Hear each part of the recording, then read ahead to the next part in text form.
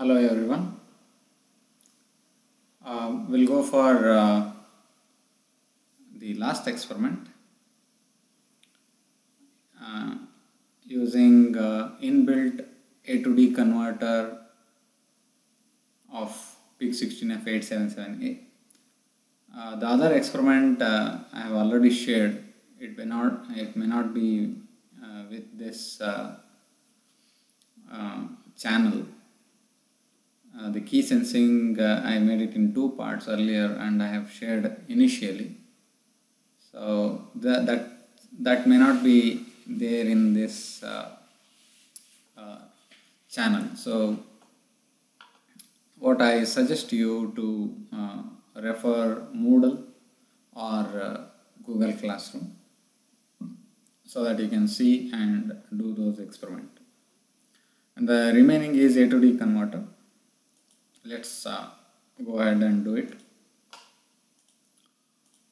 PIC16F877A. Say next, and here you have to create the project. This is my main directory. Make sure that every thing you are going to save it here. For every project I asked you to create a new folder so that all files will be there in the same folder. So ADC I'll say, or fifth experiment you can say, and here I have to save with the name PIC ADC or ADC experiment. This is your project name. Save. Say next. If you wish, you can add the existing code. The code already I have given here. It is in U2L5. I also told you to how to calculate back, and that I am repeating now. Let's go. Finish. Go to File, open the template, program file x86, microchip, MPASM suite, template, code, 16F877A temp. You just open it. As soon as you open, don't do any changes here, because if you change, your template is gone. So save a copy of the template. You can keep a master copy of template in your main folder. That is a good way of doing it, so that you don't have to come to C drive all the time and poking it again and again. So you can have this template copy in your main directory. That is also a good way. That is what I do. But because in your lab you may not be able to do it, so I'll go and save the template, copy of the template in the directory where I have saved the project.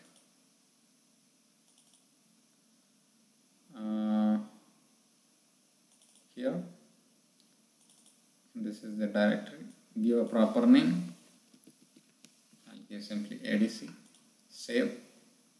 So I have a code already. I have just copied, and I'm going to simply paste it. It is very simple code. You can pause for a moment and you can take a snapshot of it and you can type it, or you can get it from the Word file that I have shared, U2L5.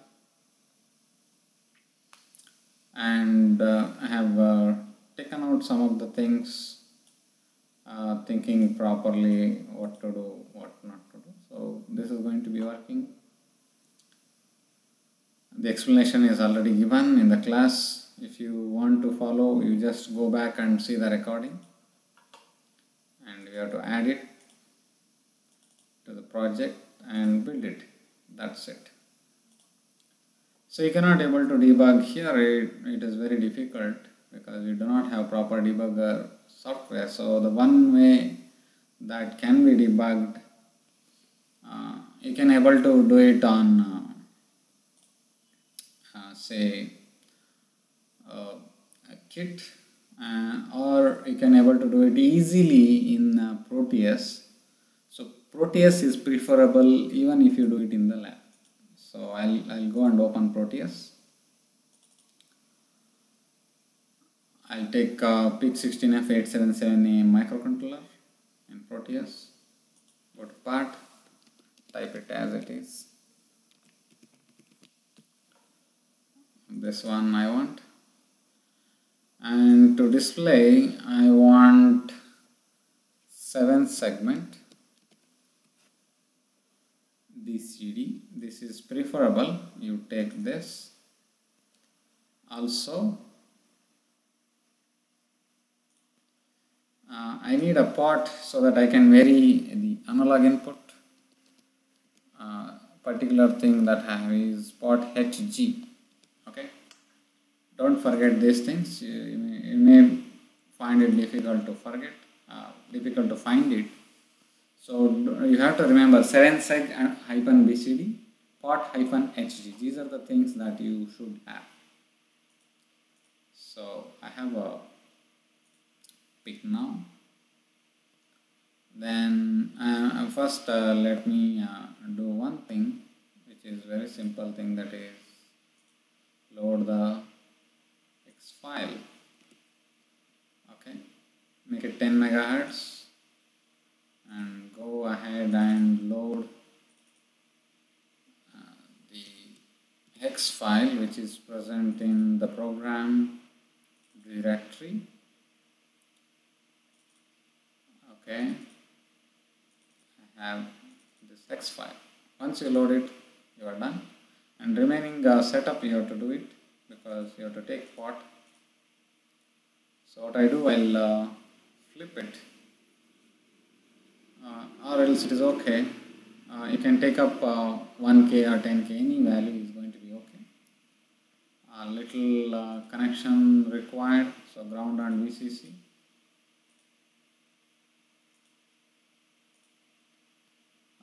We are going to have VCC from either this is also going to be okay, power,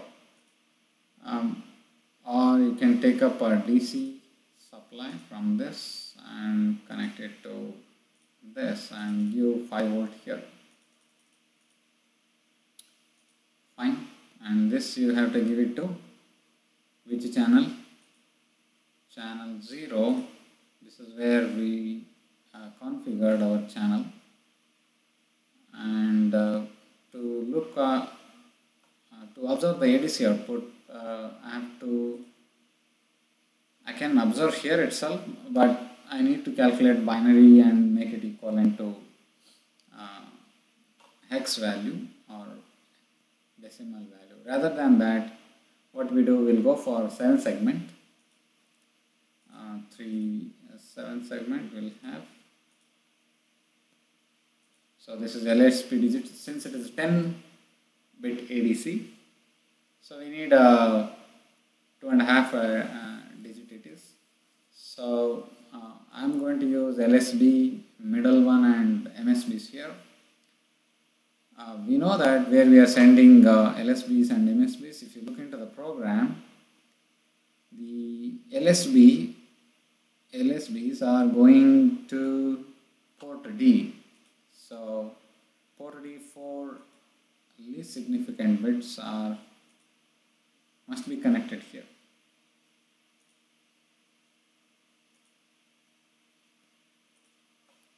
Okay, this is the first digit.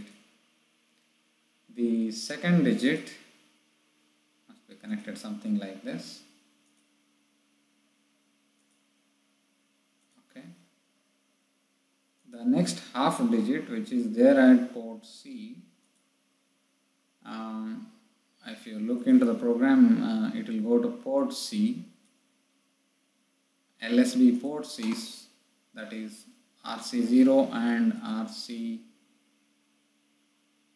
These bits must be connected to LSBs to LSB of the 7 segment display. The encoder is within, you don't have to worry about all those things. So what you have to worry is you have to connect this to remaining bits to, I think connection didn't go properly. So what I do, I'll eliminate this as well.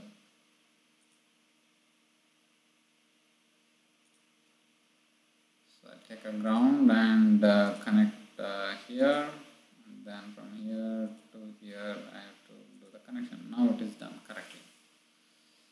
So everything is done.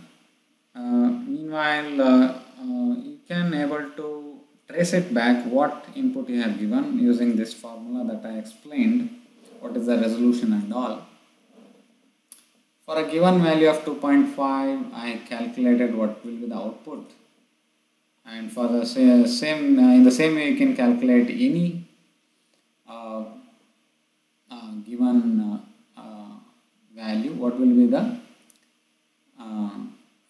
digital output. So according to this you can do it. So to observe what is the input, you can have say a DC multimeter or DC voltmeter. So that I would like to have it here. I just want to see what is the input. This should be fine. So if I hit this, now it is at 50%. This must be 2.5 because it divides equally. This I have set it to 5 volt already. Don't forget this. And connected to array 0, and setup is ready now. And if I run it, I should be getting 1 FF. This is 2.5 volt, you could able to see. And this is 1 FF. Okay.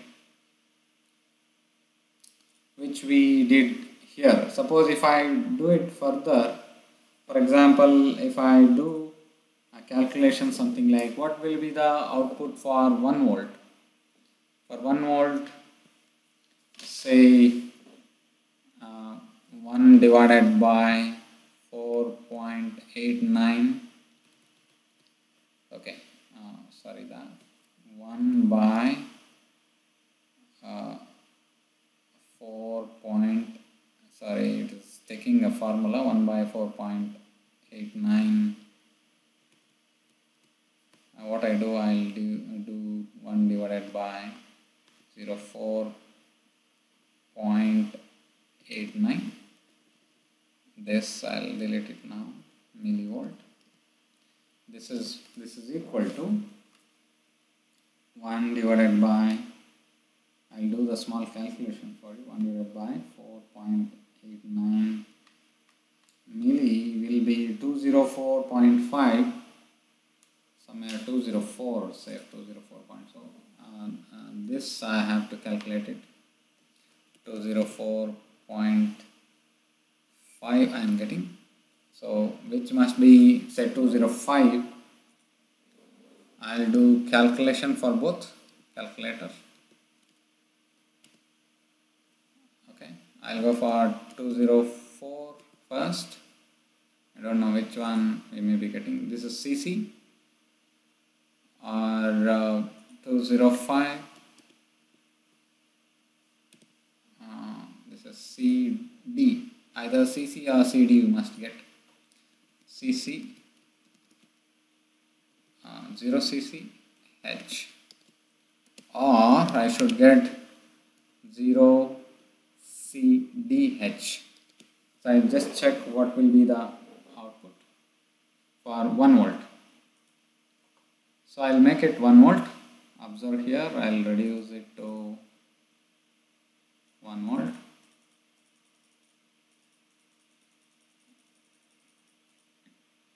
I'm close. So this is 1 volt. Now you should be able to see the output, it is 0 CD. So the other value that we got. So it took 205 has whole number, which is base 10. less than, and I'll keep it this one. Okay, so this is how it works. Hope you can able to follow it. With similarly you can do for any value, and you should be able to do it. Thank you.